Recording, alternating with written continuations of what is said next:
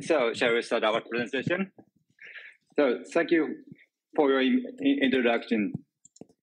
I'm Hiro Kutsumi. I'm Director of Digital AI Technology Center in Panasonic Holdings. Actually, Christopher, who is Automotive CEO, and I have a deep relationship for 5 years. As you know, he was formerly a CEO of Arimo, which is our wonderful AI analytics subsidiary in Panasonic North America. We continuously collaborate with Automatic. Today, it's a great pleasure to introduce our Panasonic AI engineering with Takashi. Hi, I'm Takashi Kawamura. I'm in charge of a general manager of AI Solution Group. Hiro is my boss.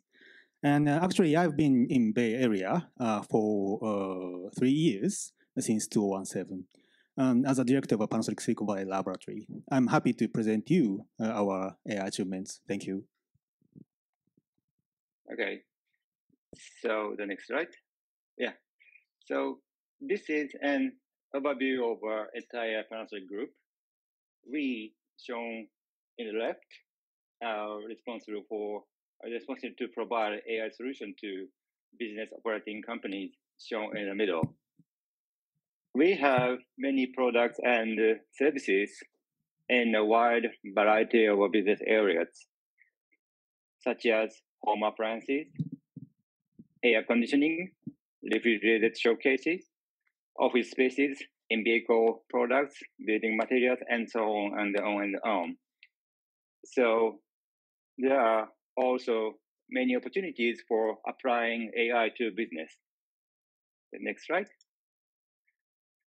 This is today's agenda. We will introduce Panasonic AI policy, AI applications, the way of thinking of AI engineering, for innovation, and our future directions. First, Panasonic AI policy. We believe that the 4 elements shown here are necessary for promoting AI business implementation, which are compute, algorithm, unique data, and domain expertise. The 2 on the left, compute and algorithm, are rapidly becoming commoditized.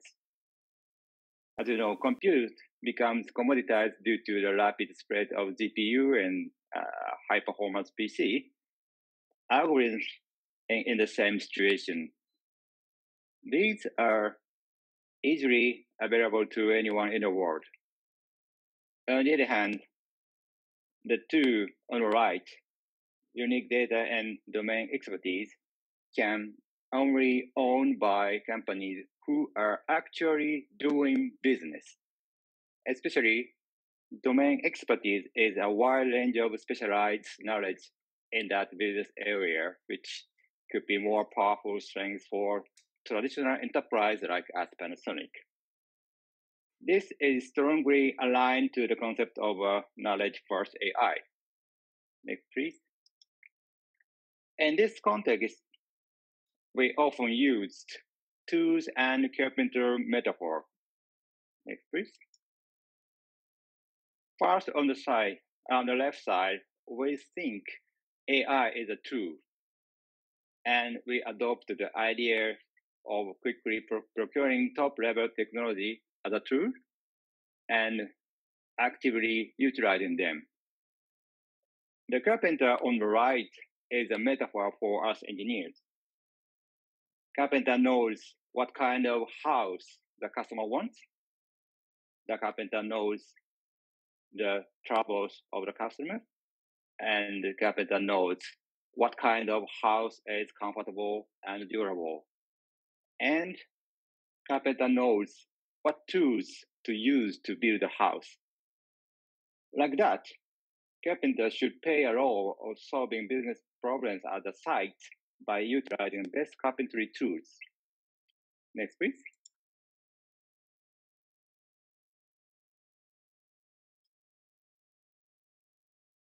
Okay, Takashi again. I'll explain our many AI applications in this chapter. And as we've shown, we have various kinds of business fields. But simply speaking, we can classify them as life solutions, B2B, and mobility. First, let me introduce applications of life solutions. The mirrorless camera, Lumix, uses AI subject recognition technology for the autofocus function. In addition to conventional face AI recognition, in recent years, human body recognition, head recognition, and animal recognition, corresponding to birds, dogs, and cats, are also available. Okay, air conditioner area. Sorry, we sell it only in Asia and Europe. This product is equipped with an AI that precisely controls the indoor temperature and the energy consumption. We collaborate with Weather News, a well-known service company of weather information in Japan. AI automatically captures and analyzes weather data, anticipates future air pollution, and automatically starts air purification.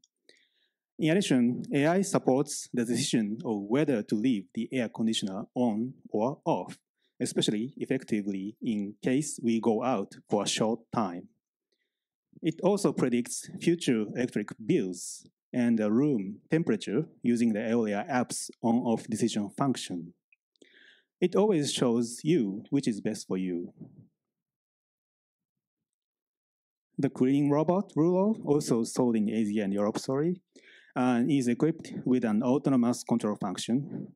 Using a 360-degree laser sensor, self-localization technology is implemented. By creating a highly accurate indoor map, we can improve the complete performance of cleaning, divide appropriate areas by AI, and efficiently run rounds and routes for each area. Therefore, every room and corridor can be thoroughly cleaned, mostly reducing the amount of garbage left behind. Next, I'll show you applications of B2B business fields. Many of retail stores, manufacturing sites, and distribution centers listed here still rely on human know-how for their operations. As a result, various types of wasted operations are found out. For example, in the case of a retail store, the receipt of goods, inventory management, and display. At manufacturing and logistics bases, the movement of people and goods related to carrying in and out of goods, and warehouse management. There is still room for AI to play a role in visualizing these using various sensors such as cameras, and proposing optimal layouts, process, and schedules. We call it site optimization. Since Panasonic has been in the surveillance camera business for many years, we have a long track record of developing facial matching technology. We use this to streamline immigration control at airports and provide face matching gates that automatically match passport face images with actual facial images. In addition to the high accurate of face matching performance, the high usability unique to Panasonic home appliances has been highly evaluated. For better person authentication, we have also been working on developing speaker identification technology. In a speaker recognition evaluation conducted by National Institute of Standards and Technology, NIST, in the United States, our proposal model achieved the world's highest level of recognition performance in both voice-alone authentication and multimodal authentication combines voice and facial images. As a result, robust personal authentication can be provided even in environments where faces are difficult to distinguish due to lighting conditions, etc. Okay, this was introduced in the previous session, Cold Chain Solution, Escubo. This service is one of the most advanced business application cases of AI technology in the Panasonic group.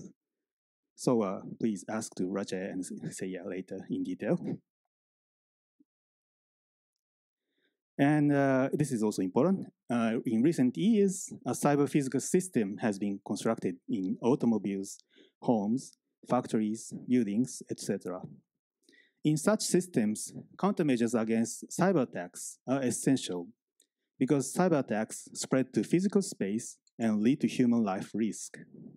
In particular, IoT devices have a lot of unique communications, so original measures are required. Therefore, Panasonic has applied AI-based anomaly detection for cyber attack detection that focuses on IoT device control commands and networks, as well as security information and event management for IoT that enables efficient analysis. We also provide control system monitoring called Security Operations Center service. Achievements have been presented in various international academic conferences for automobiles and industrial infrastructures. Here, I'll show you applications of mobility businesses at the end. Okay, in response to the labor shortage due to the aging population in recent years, we have been conducting a demonstration experiment of our delivery service for residential areas using small, low-speed robots in Japan. So far, for the first time in Japan, one operator has remotely monitored 4 vehicles simultaneously while driving on public roads, and a delivery service from stores to homes using automated driving robots has been demonstrated. And in this April, we obtained a road usage permit for complete remote monitoring and operation on public roads based on the standards set by the Japanese National Police Agency for the first time. It means that the system is trusted to be secure. During the 1,200 kilometers running demonstration experiment, we've improved the recognition ability to detect moving objects such as distant people, nearby vehicles, and objects falling on the road. We've also improved remote monitoring and operations that operators can intervene remotely and take appropriate measures even in an emergency.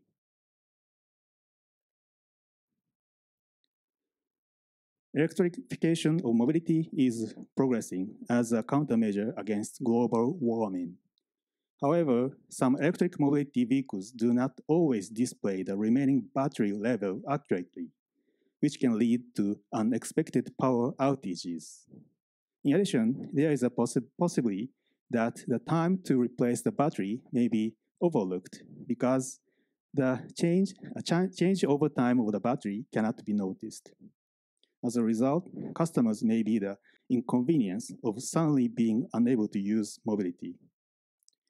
Panasonic has accumulated data and know-how in battery development. Using these, AI, and the cloud, we have developed UBMC service that monitors and visualizes the battery's operating status in real time and quantitatively.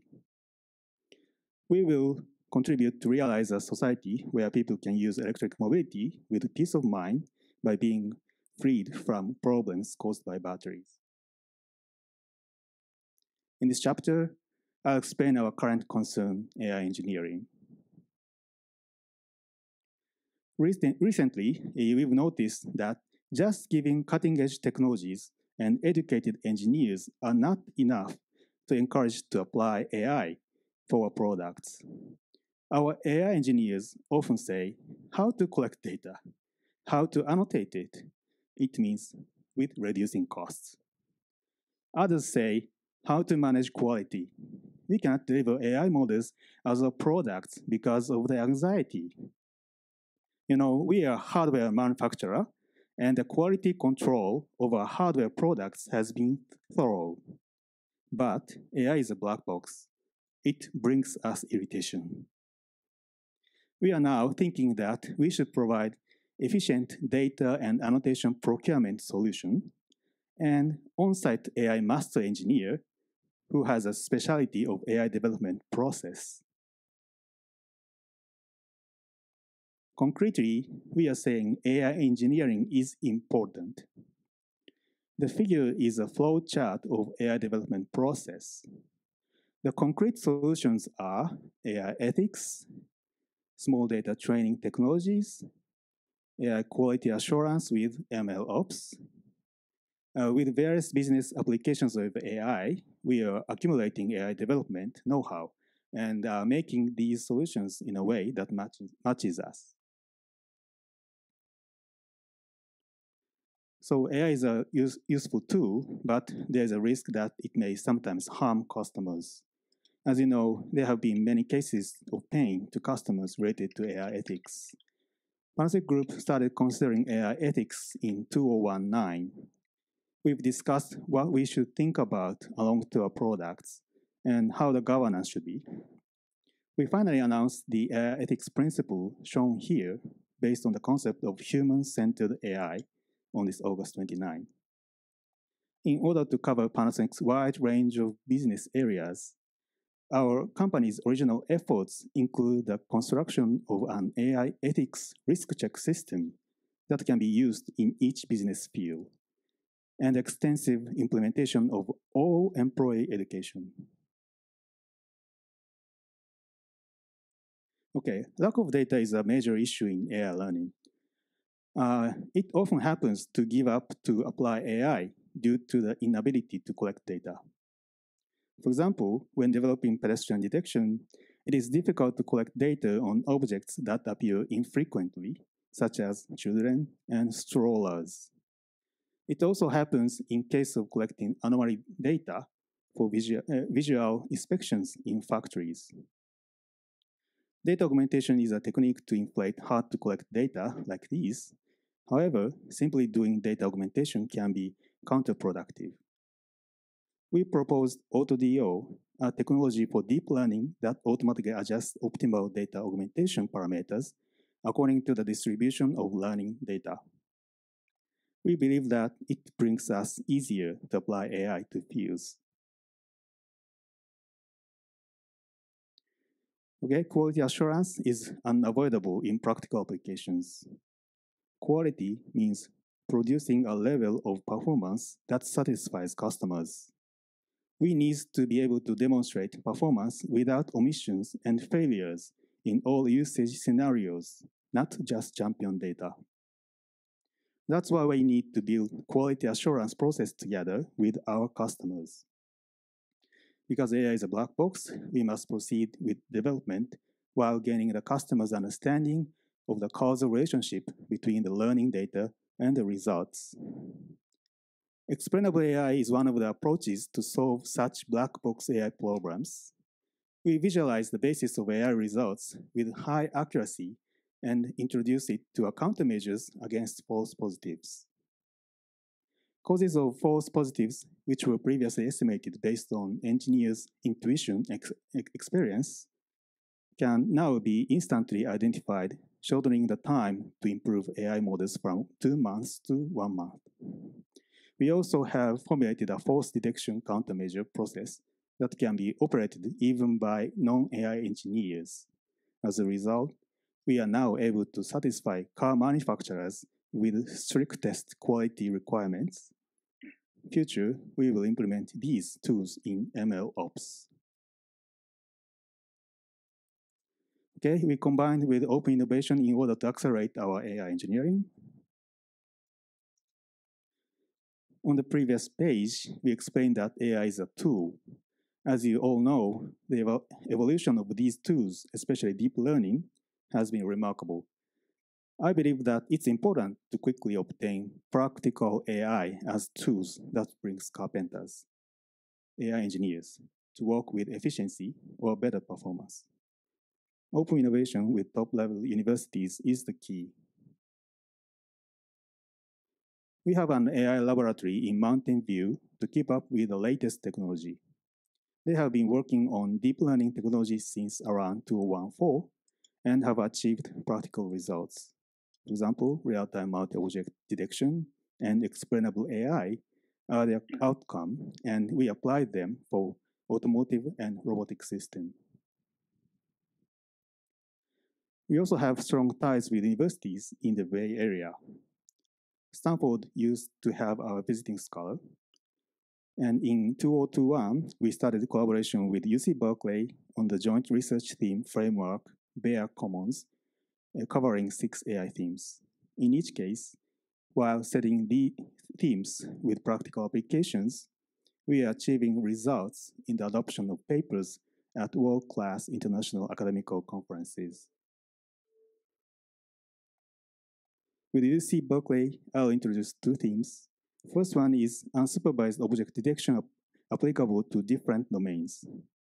Recently, detection transformer and end-to-end object detection pipeline has achieved promising performance. However, it requires large-scale labeled data and suffers from domain shift, especially when no labeled data is available in the target domain. In this figure, as a real problem case, normal scene is the labeled source domain, and foggy scene is that thought as rare and unlabeled target domain. To solve this problem, we propose an end-to-end cross-domain detection transformer based on the mean teacher framework MT-trans, which can fully exploit unlabeled target domain data in object detection training and transfer knowledge between domains via pseudo labels. Extensive experiments demonstrate that our proposed method achieves state-of-the-art performance in 3 domain adaptation scenarios. This research is accepted in ECCV. Another important theme with UC Berkeley is knowledge transferable variable black box optimization. Panasonic business consists of many expensive to evaluate processes, which we need to optimize but hard to accumulate large amount of data in advance. For example, industrial robots, production lines, new material discovery, etc. This kind of problems can be interpreted as a problem of black box search with few trials. This problem is very challenging as we don't have any data in advance for the target system. So we are now trying to develop this, which extracts reusable knowledge about black box function from auxiliary data that is not so accurate, but easy to accumulate. Then the extracted knowledge is used as a prior expectation to find a global optimum efficiently. We believe that this is one of the key technology to reuse knowledge across multiple business processes in Panasonic. Okay, last slide. So, Hiro, please. Okay. As we have introduced so far, we are trying to accelerate the application of AI to business by incorporating cutting-edge AI and making it practical tools for engineers at each operating company. However, there are some remaining challenges. One of them is that the domain knowledge that has been cultivated over many years cannot be applied to AI models effectively and efficiently. Until now, we had no choice but to do it through trial and error. But in recent years, there have been some ideas such as MT-trans, knowledge transferable BB optimization, and the movement to accelerate knowledge transfer by writing text sentences using natural language processing. These topics, as well as automatics and knowledge-first AI concepts, are quite interesting for us. We hope we share our each example and get some hints of future direction for each other. Thank you very much. That's our presentation. Thank you.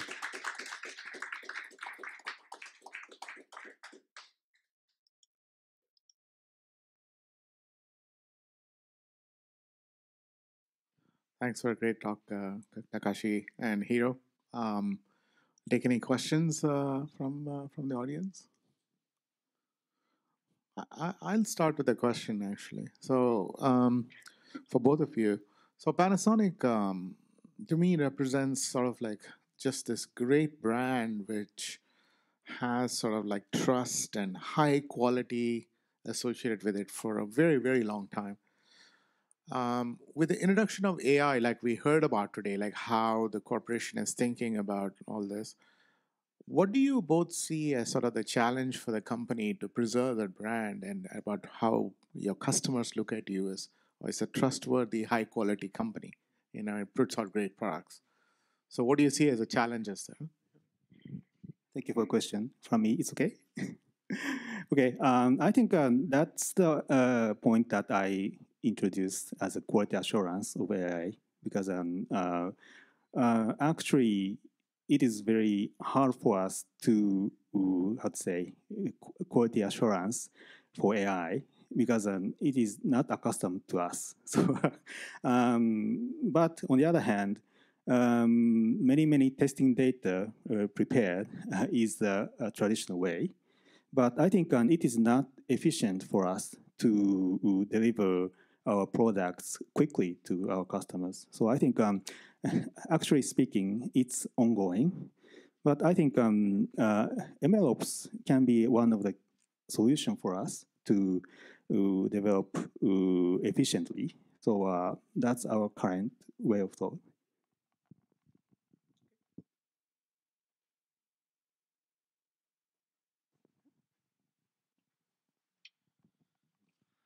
Thank you. This might be a bit nitpicky, but I noticed a lot of your existing AI products, like the air conditioner, the cleaning robot, were specifically deployed in Japan and in Europe. And I was wondering, what are the major barriers to getting those products into the US?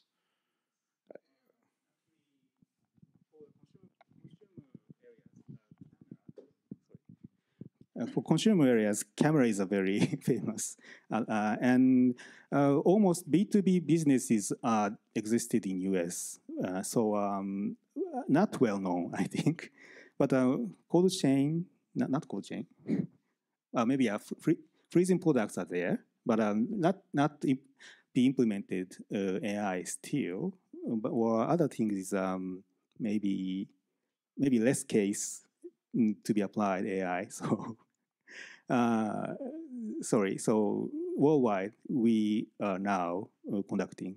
So that's the situation.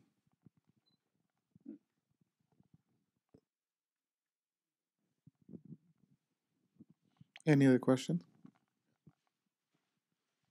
Yeah. So you talk about the robot may harm for the human.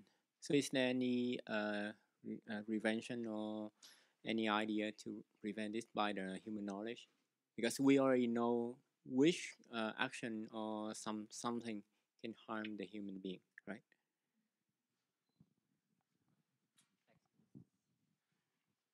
I think that's very hard difficult question. Now, actually, we are trying to solve it human in the loop. As you see in my slide, the demonstrated robotics, delivery robotics, we try to use efficient operators, how to say, process itself. So currently, we achieved controlling operates 4 robots per one operator. But we have to, how to say, brush up the efficiency itself. That we don't find any other ideas yet. So please teach us if you have any suggestions. Okay, so we ran a bit over, but it was a very, very good session. Thank you. Thank you very much.